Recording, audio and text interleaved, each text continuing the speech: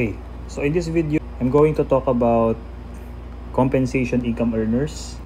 And here you have employer-employee relationship. So if you have that relationship, the employee is getting compensation income. And here you have what we call gross compensation income. It's not gross income anymore. It'll be more specific, gross compensation income. And for this one, I will divide it into two. Number one, excluded.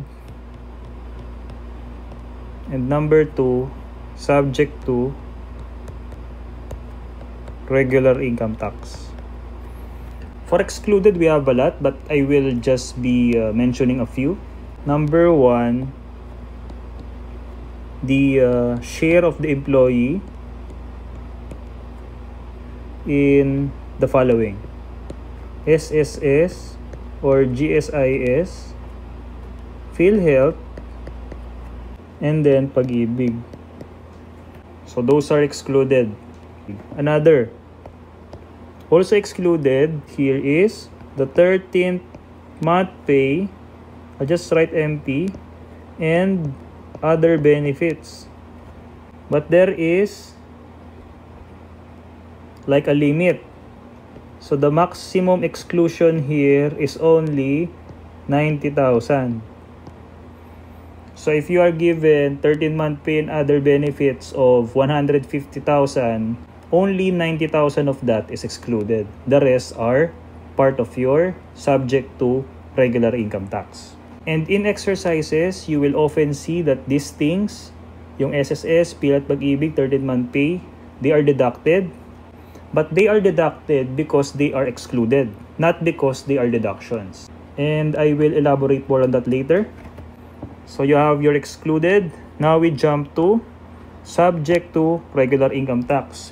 Once you get the value here, you will transfer it to your regular income tax model. So we will have gross compensation income subject to regular income tax.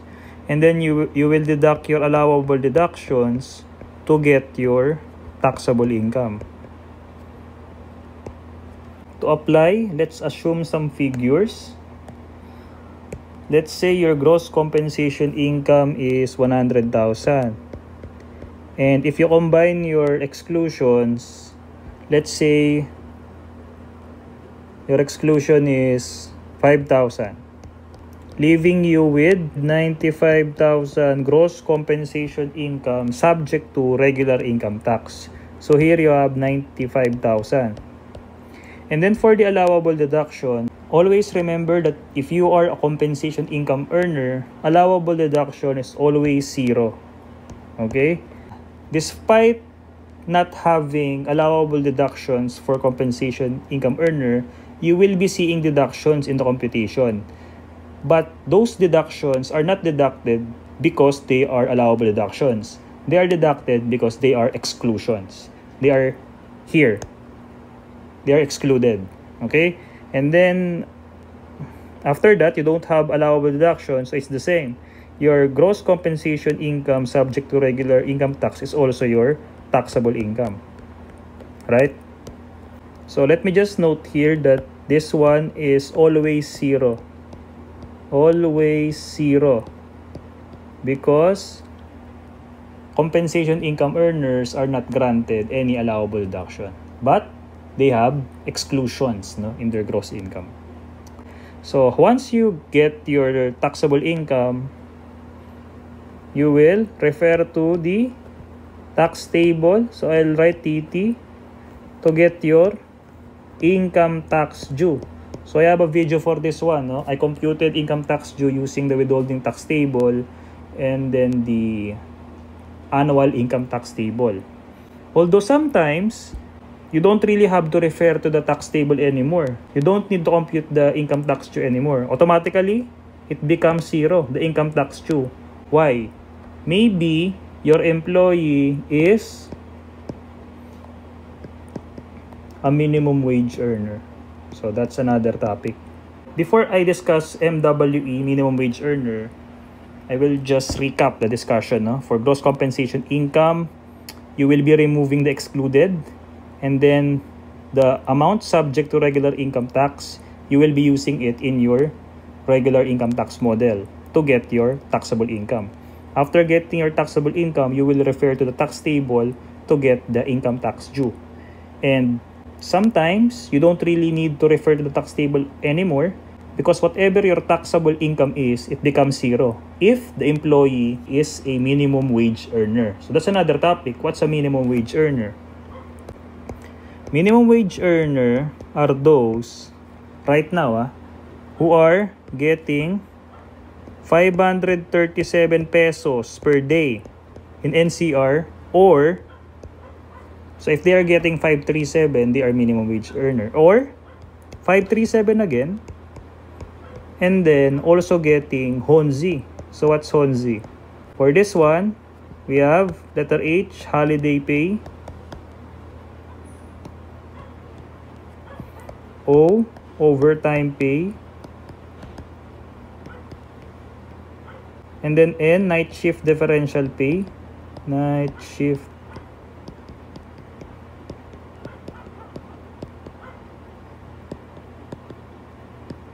and for Z, it's hazard pay.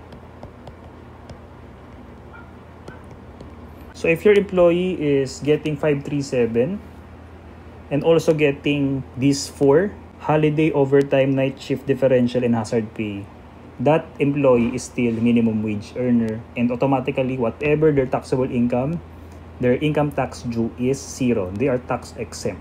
Okay? So given that, let's try answering some questions. Okay, so let's say you are given a gross compensation income of 400,000, mandatory contributions of 10,000, 13-month pay and other benefits of 100,000, and you are tasked to compute the taxable income and income tax due.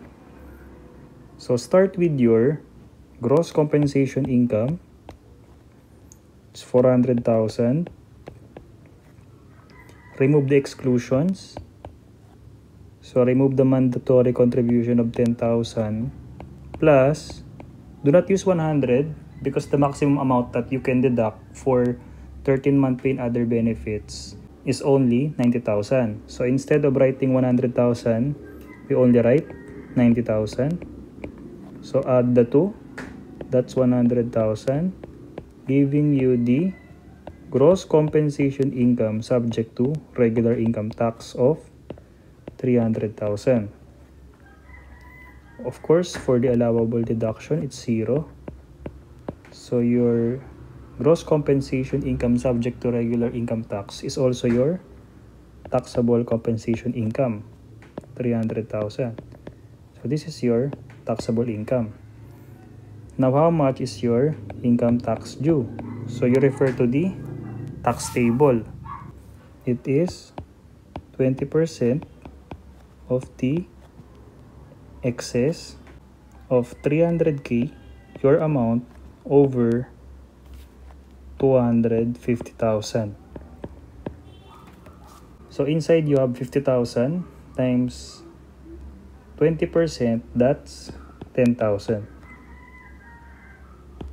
So let's try another one. What if you are a minimum wage earner and your gross compensation income is 200,000, your Honzi, your holiday, overtime, night shift differential, and hazard pay is 400,000, and then your mandatory contributions 10,000, 13-month pay and other benefits 70,000. You are tasked to compute the taxable income and the income tax due. So let's start. Let's get your gross compensation income. That's 200,000. And the reason why you are given Hons here is maybe it's not part of your gross compensation income yet. So we'll add that one. 400,000. And then before we can get the amount subject to regular income tax, we need to remove our exclusions, our mandatory contributions, as well as our 13-month pay and other benefits.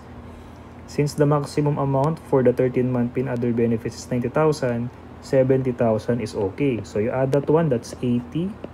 Reduce that to get the GCI regular income tax, and this is 520k, and of course allowable deduction is 0. So this is your taxable compensation income. And then for the income tax due, what's the income tax due? You will not be computing anymore because you are given a minimum wage earner who is only receiving his minimum wage and HONZI, holiday overtime, night shift differential, and hazard pay. So the answer is 0 because of that. And that's it for this video. In the next video, I'm going to talk about naman business income earners.